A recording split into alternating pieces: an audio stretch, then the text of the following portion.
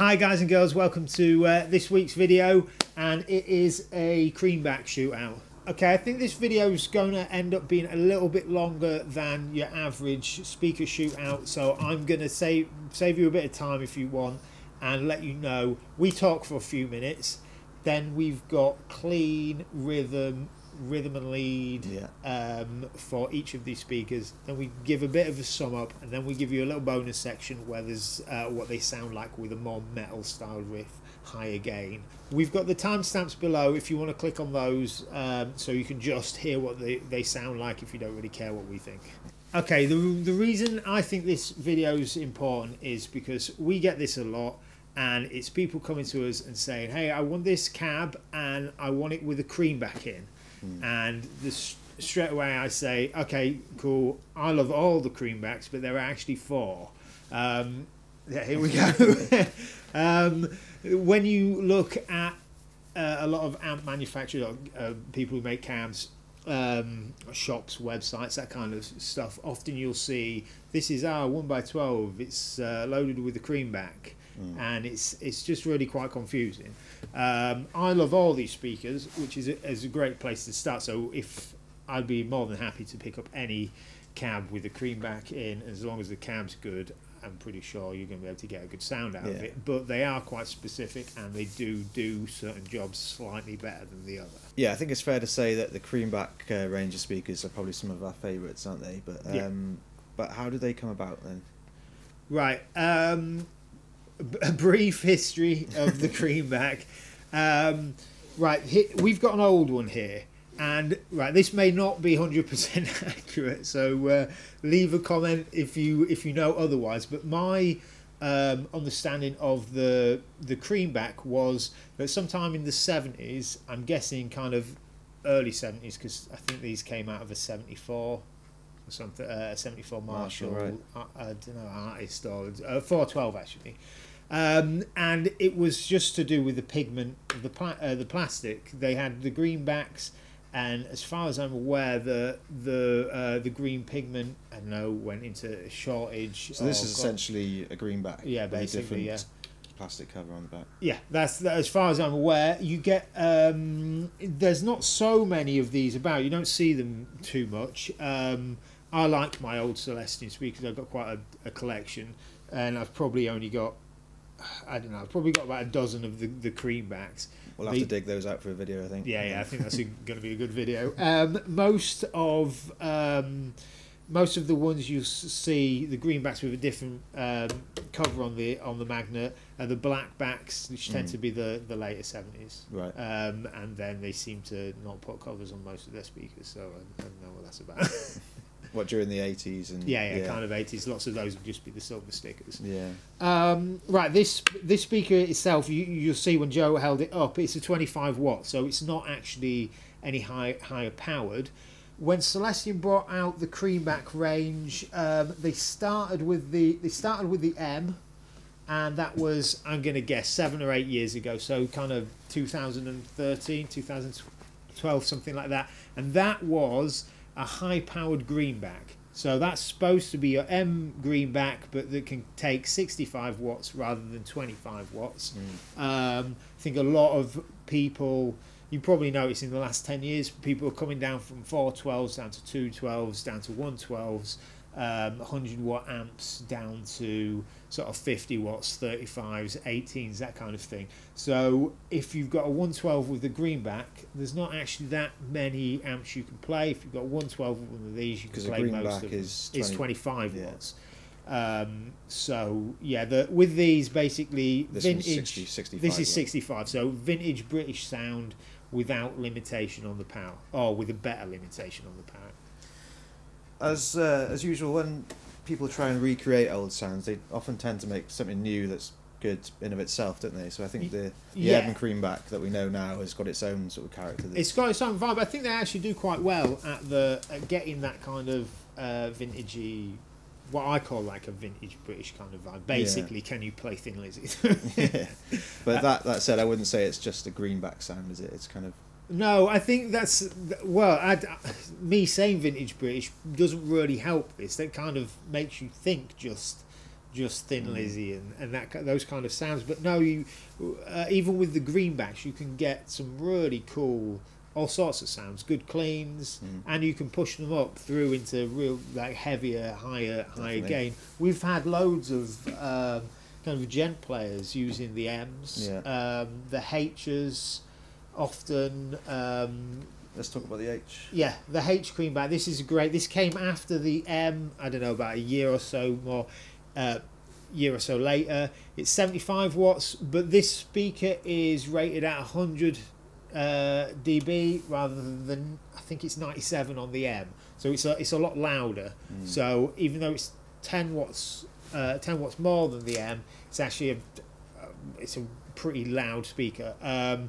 And because of the sensitivity rating, this one gets mixed in with a vintage 30 quite a lot. Yeah. Great speaker for mixing in. You get it's got its own kind of characteristic. We were talking earlier, and the word we came out with was a bit more nasal sounding, but not in a bad way. Not in a. It's a really bold sounding speaker, I think, to me. Yeah, it's still a bold sound. It's got a lot of character to it, but there's a couple of things in there that kind of I don't know. Put it down. It's a bit of a lump, that one. that kind of cut through or stand out a bit more, which is why mixing with a vintage 30. I think works really well. And that's been a really popular combination for people getting like Fatboy 2x12s. Fatboy and the Studio Pro as well. The Studio Pro often used to go with a H anniversary and a vintage 30, but again, you're working off the weaker speaker, which is the least powerful speaker, which is the H anniversary in that case, and it gives you a 60 watt cab. With this, the vintage 30 would be the least powerful speaker, so you've got a 120 watt cab. So in a 212, 120 watts, you're pretty safe with most amps. Definitely. Any amps you want to stand next to, anyway. Yeah, right. I would say if you're putting 120 watts, you say two vintage 30s or two of these or this and a vintage 30, your problem isn't going to be that you're blowing the speakers. The problem is you're going to go and you're going to need to see a doctor. Right. So where does this, is this one the next one in the timeline? I think so. I guess this is about 5 or 6 years ago, so mid 2010s. Again, just like all the Creambacks, high-powered version of something that's been made before. Yeah. So this was supposed to be, it's just a high-powered Alnico. Check out some of our other Alnico videos and we'll say quite a lot. This actually sounds kind of got a very similar vibe to the Blue, hasn't it? You could kind of switch them out and you wouldn't be unhappy. You wouldn't have to re-EQ. But whereas a Blue is only 15 watts, this is 90. Yeah, so you've got you've got next to no kind of power restrictions there. This is one of my favourite speakers for lead playing, especially. Like, hopefully you'll hear that in the recordings. But for lead, I love the Alnico. Yeah, it's just it's a really nice warm sound, but it still cuts through. Yeah. So that's really good. It's expensive though, so you won't often see that many. I know 2x12s. I think their rep described it as their Rolls Royce speaker. Yeah. Okay, next up, Neo Creamback. Bit easy to pick up, that one. A bit easier. Right, this is super light. In the past, Neo speakers have kind of got a rep for being quite bright, but we found a bunch of Century vintage a few months back, didn't we? And Joe had never played one, so we just bunged them in a cab, and they were sounding really cool. Yeah. So I don't know, with a bit of going back to them 10 years after. Yeah. They were sounding really good. But anyway, Neo Creamback again. I think this is the point where Celestion sort of nailed the Neo speaker for guitarists on the head. Yeah. Oh, sorry. It should probably explain. Neo refers to the magnet. So you've got most guitar speakers would be a ferrite magnet. So basically, or they often called a ceramic magnet, but it's basically iron in there, some compound of iron. The Alnico is an Alnico, so it's aluminium, nickel, and cobalt in a magnet. Some compound of that anyway, and that's a bit rarer and a bit more expensive. So I think that was the common thing before the war, right? And then something to do with the war, they had to switch to using a different material because it's basically cheaper, so and more available. The neodymium speaker is lighter because you effectively need less magnet to get the same amount of magnetic flux. The magnet itself has I think it's about 10 times the magnetic flux density, so you need a magnet that's a tenth of the size. So with most of the weight on these speakers, on a normal speaker being the magnet, you've basically got the weight of the chassis. Yeah, you hold that. Yeah. And I'll hold this one. So you're talking here, I think the spec sheets say 4.7 kilos, and I think these are 1.7. So you've just sort of saved the difference in there. Yeah, and that's with the cover on. It's actually a tiny magnet in there. Yeah. So you're saving 3 kilos per speaker. That's noticeable in a small 1x12. So imagine what it's like in a 4x12. Oh, by the way, check out our video on lightweight cabs. That's worth a watch. We made a 412 that was less than 30 kilos. Right. Yeah. So that was that's always good. And tonally, yeah, it sounds great. It probably stands out a little bit more than the others, but again, it fits in that kind of what I'd call the creamback bracket. Yeah, definitely. Of speakers. We often mix them with a vintage 30, just keeps weight down. Or 2 speakers. I've got myself a few cabs with 2 or 4 of the Neo Creams in it, and they sound great. So you're going to hear some sound examples now of all 4 speakers, starting off with clean. So I recorded parts in the computer, and we used a bit of a song that we made for an ad we ran. So each speaker, you're going to hear the same performance, basically reamped each time through each speaker.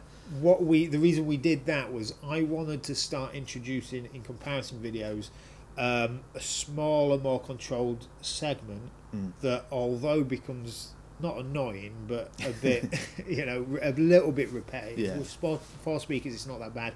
We want to be able to consistently splice between the 4, and I think that's where it's a lot easier to do that and hear the individual characteristics. Yeah. So yeah, we're just running the same performance guitar part out into Mesa Boogie Stiletto, and then into the Fat Baby close-back cab we used for this, and that's mic'd up with a Bayer Dynamic M160 ribbon mic and a Shure SM57. Then after each recording, I also captured a impulse response of the setup, so that we could capture a graph then to show you on the screen of the frequency plot of each speaker, basically. I think that's you can go to Celestion's website and see theirs. Theirs is probably a little bit more true to what the speaker itself is doing, but the reason we've done our own is because it captures the whole system. Yeah. So microphone, amplifier, speaker, cabinet, all that kind of stuff, because obviously the Celestion didn't use the same gear as what we did, so you can see that, well, the frequency plot of what we've used. Alright, what we're going to do now is stop talking and let you listen to what they actually sound like, what you came here for. We're going to give a little rundown of what we thought afterwards.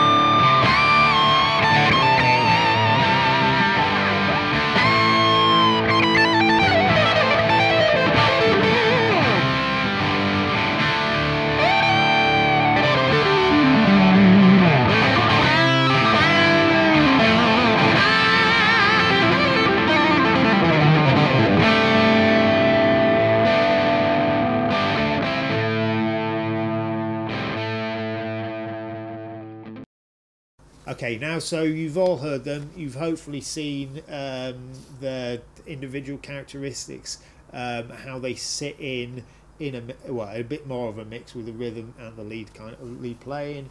Mm-hmm. Let us know what you think below. what I think is that I would be happy using any of them. Yeah, right. There's well, for me, I really enjoyed all the sounds there. I especially enjoyed the Alnico for lead, but I kind of was expecting that going in anyway, so I don't know if I'm a bit biased there. But for rhythm, I really like the H. But then, yeah, anything really. The M's really cool sound. It's a lot more rolled off, I think, than the H. Yeah, I like the M kind of by itself. I've always just had a thing for that speaker.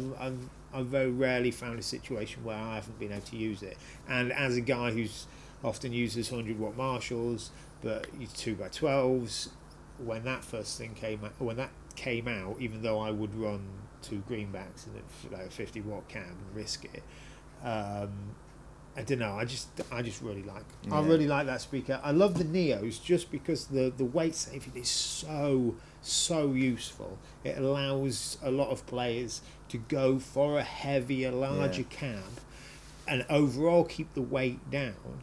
So there's less of a compromise there. Hopefully you hear there isn't really a compromise with the sound as well. I think maybe slightly less depth to the character, maybe slightly less dynamic than the other speakers, but still a really cool sound. Yeah, I think that it also kind of comes to life a bit in smaller cabs. We use a Fat Baby for this, which is about which is what I'd class as like an oversized 112. I mean, it's not freakishly large, but it's pretty big. It's as deep as a Fat Boy or a standard 112. Yeah. And it's I don't know, like about 80% of the width of a Fat Boy 2x12. So it is a big cab. Yeah, I think that one in small 112s is like a mini stack or a dinky. I think the sound you get from that and the weight is just massive. You can take on much bigger cabs, much heavier cabs. We haven't tested that one in this. We just brought it in just to show you for my brief history of the Creamback. So last time we did a shootout, we had a load of questions asking for what the speaker sounded like in a heavier context. So we just recorded a little riff here. Hopefully it'll give you a snapshot of what these speakers do. With a heavier sound. So we get quite a lot of customers using these for heavier playing styles. I think originally people would be scared off by people like me saying they're high-powered versions of vintage British speakers, but they're really not. Forget that. Yeah. You can use them for all sorts, and they are actually super popular with the heavy players. So yeah, take a listen to this, and again, let us know what you think.